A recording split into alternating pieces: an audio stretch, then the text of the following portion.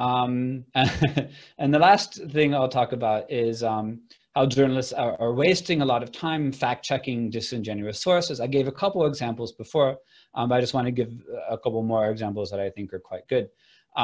Like this new thing where Pompeo, the Secretary of State, is claiming that he has enormous evidence that the virus began in the lab in Wuhan, right?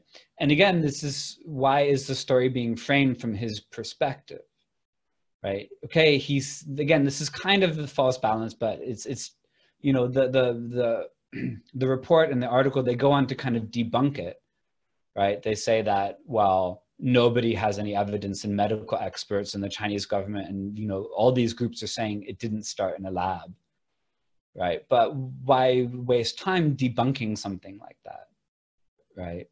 Because he's not saying it because he believes it. He's saying it for political reasons, because the Trump administration wants to blame China for everything, right? So it's quite obvious that's why he's doing it, yet still CNN frames everything coming from his perspective. And the same thing for Trump. This is just from today. Speaking to reporters today, Trump said he did in fact wear a mask during a tour of the factory, the mask making factory yesterday. But, quote, I can't help if you didn't see me. And the CNN IT team is quite smart, because they actually put a picture of Trump not wearing a mask right below a quote of him saying, you just didn't see me wearing a mask. Right, I wore one, but you didn't see me. Well, here's a picture of you actually not wearing one. But again, why is it framed from Trump's denial, right? Again, the headline should be, Trump lies about wearing a mask in the factory. Right? Why can't the journalists do that? Again, this too much deference to reporting what powerful people were saying, right? In that tweet in the beginning of the article, there's nothing to say that Trump is lying, right? Even though he is lying about it. Right? Yeah, so that's all the examples that I have. So this whole way that American journalists are been covering this, it leads to a great environment of great uncertainty from people. We don't, the details about the medical details about the virus, a lot of people aren't clear about it. If social distancing is good or not, there's big debates about it in America now for some reason.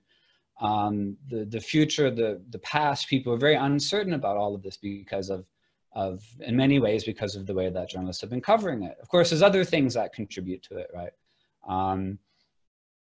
As I mentioned, there's been an increased media conglomeration, a lack of stable funding for journalism, and this is very impactful, right? They can't hire medical journalists. They have fewer journalists writing more stories. They don't have as much time to fact check, right? It's much easier just to live stream Trump's broadcast than to hire many more journalists to report to fact check him live, right? So and this is the economic problems that journalism is dealing with recently.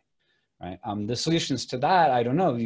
Public funding of journalists. We donate more money to keep news media alive.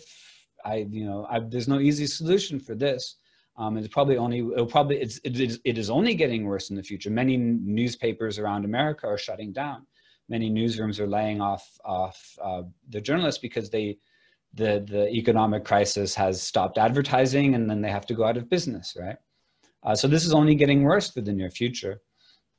And the journalistic routines I've talked about previously, like he said, she said, and covering the press conferences live, and thinking that you can ask Trump a question and he'll give you an honest answer, and framing stories from the powerful people's perspective, right?